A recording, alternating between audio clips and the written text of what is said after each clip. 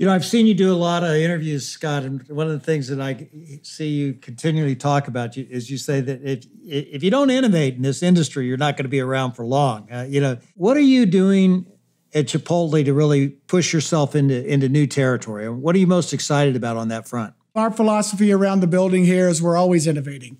And we're always innovating in ways that either enhance the consumer experience, drives consumer demand, or enhances the team member experience.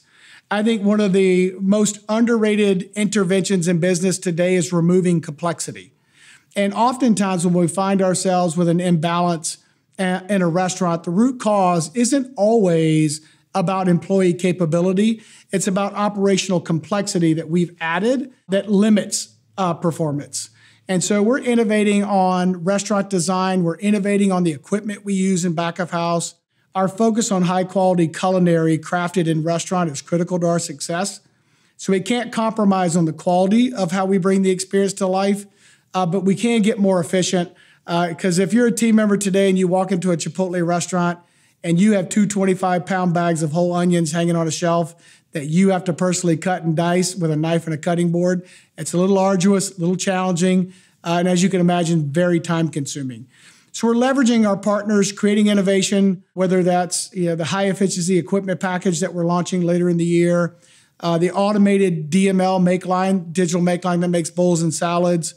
We have a new tool called Avocado. We've just co-designed with a company called Vibu that cuts, peels, and cores avocados. We typically do that about 8 to 10 times per day, or cut and core 8 to 10 cases of avocados a day.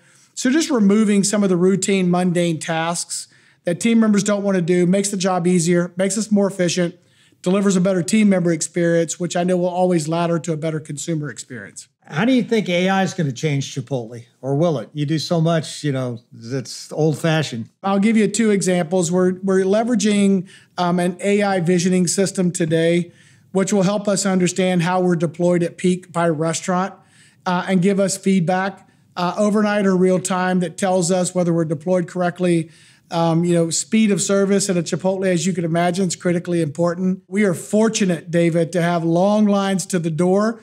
That is not lost on me. Our challenge is how do we move that line in the most efficient way? So this AI visioning tool will help us with that, and it does all the decisioning on its own. We also are leveraging AI and AI assistant to help us onboard staff members through our our applicant tracking system in a much more efficient way, reducing the time it takes to onboard a new team member at Chipotle from 14 days to about 3 days. And so we're looking at other places where we can leverage AI to make us smarter at analytics. Of course, we're in the early stages of what that looks like for us.